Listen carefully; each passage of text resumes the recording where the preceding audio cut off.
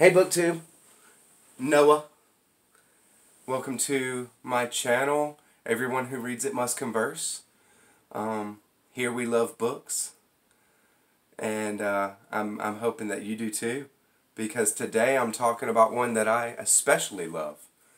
I just did a book review on Blake Crouch, Dark Matter, which is just a great story, and I'm doing another great story today.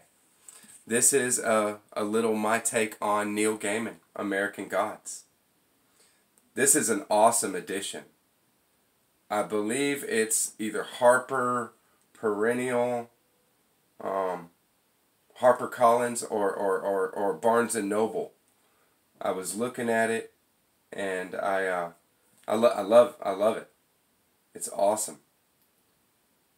So this book is very special. I can talk a lot about this book without giving it away. That's probably my favorite thing about it. The end pages. It's just superbly done. The edges here are this silver gilding. When you look at it straight on, I don't know if you're going to get that, but it's just a mirror effect. And if you look at it a little bit, as you don't see anything. But it's beautiful. So, Neil Gaiman wrote this book in 2001. This was, I believe, kind of inspired by a Terry Pratchett book called Small Gods. So, the setting, and I'll just give it to you. Like I said, I can talk a lot about this book without giving it away. It's a very awesome thing. And now Starz, I believe Starz is the channel that is doing a series on American Gods. I haven't seen any of it. I'm not the type to watch TV at all, but I will watch stuff if I can get a complete story. So I'm not going to watch American Gods, even the first episode or something like that, until I can watch and get the whole story. And if they stop, for some reason they don't do the complete story, then I won't watch it at all. I'm just not interested. So, this book starts off, you meet a human being named Shadow. And Shadow is this kind of rough, kind of drifter guy. He has a woman that he's in love with. You meet him, and he's just getting out of prison. He had been in prison for a length of time. He knew he was gonna get out. 3 years in prison, and he's really wanting to get out and kind of fly straight, I guess, but he not really any plans, except for to get back to his woman. And he's picked up, and he meets right off the bat a guy that picks him up from the prison named Wednesday. Wednesday informs him that his woman is dead.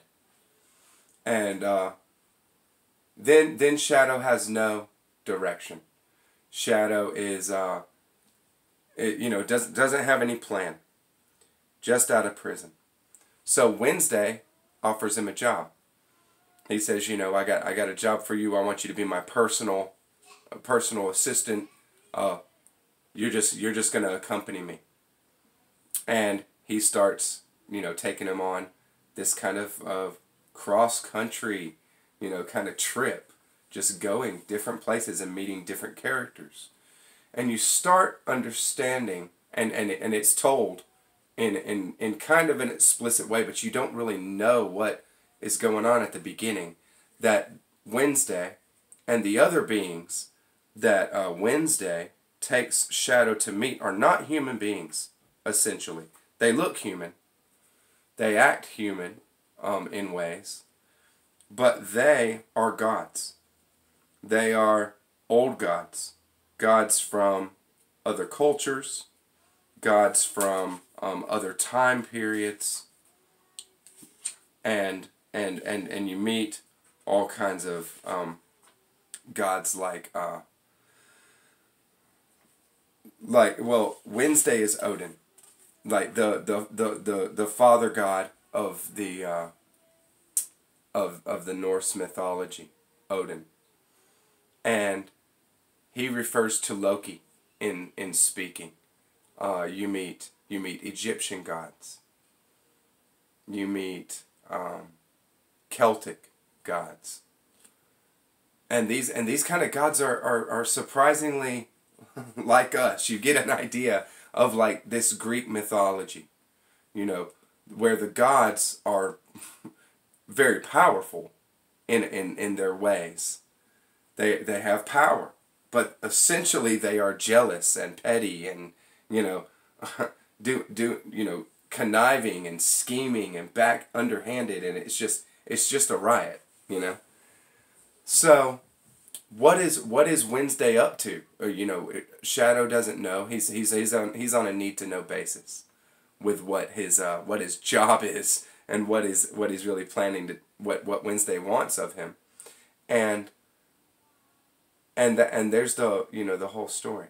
So in a little while, Shadow has been going with Wednesday and meeting these old gods, and he's in a hotel room one night and watching the telly, and I believe it's I Love Lucy is on, and Lucy turns right to Shadow towards the screen, and looks out through the screen and starts addressing Shadow, and there's a new god, one of the new gods, who is media, all forms of media. So Lucy, exposes herself and addresses Shadow directly, and Shadow is kind of freaked out, of course. And a little bit later on, like a limo pulls up next to Shadow as he's like walking.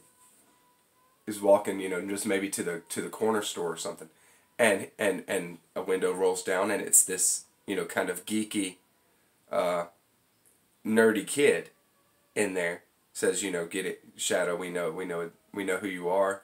I got an offer you can't refuse. And he gets in, get in the limo, and he gets in, and this is a new god of technology. And the new god of tech plays a little bit of a bigger role than media, but says, what are you up to? What is going on? What is Wednesday up to? Wednesday is Odin. What is Odin up to? Shadow doesn't know any more than Techie knows. And so we're just going through this this story, and you meet Mr. World, and Mr. World seems like he may be a new god.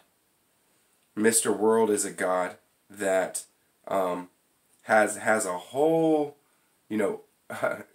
bureaucracy of people underneath him, and their names like Street and just all this nouns are their names, and it is kind of like you get a sense of like a god of bureaucracy or something like this, and but that god has some correspondence with Odin, and so this kind of thing builds. It's a wonderful story. I haven't said anything about the actual plot of the story yet. I'm talking about the scene, the setting, and the characters a little bit, and that's the beauty of this, because the actual plot of this story is amazing. It is something that is going to be the greatest your first time through it. Once you know the story, it's never going to be the same again, because you know it. You know what the whole deal is, and it's an amazing story. So, right when you think you're about to get somewhere, Shadow thinks he's about to get somewhere. Odin goes into a meeting with the gods. New gods and old gods are present. And he's, in typical, Odin is kind of, this Odin that we meet is a charlatan and is a swindler and is somebody who is wily beyond anything else and just, struggling to make it through swindling people, really. And you just follow this kind of thing and think, why? What's going on? And, the gods feed off of what? Belief. Gods feed off of worship and belief. So, in this book, we're meeting all these gods who, in America, nobody believes in. Nobody worships them. Very few, if any. And so they're here. They've been brought here by people and essentially forgotten. And then they struggle because they, don't want to die. Don't want to die out, whatever that may be. So Odin goes and has a meeting with these other gods, and I believe it's Media or Tech, one of them, gets Shadow a video of this kind of thing, and sees Odin be murdered, Odin be shot, and he's gone, and Shadow then is put up by other gods that are in league with Odin, that are on his kind of team of whatever he's planning. He's put up in this small town, and he's there, and he's he comes to see that this small town is a lot of old gods.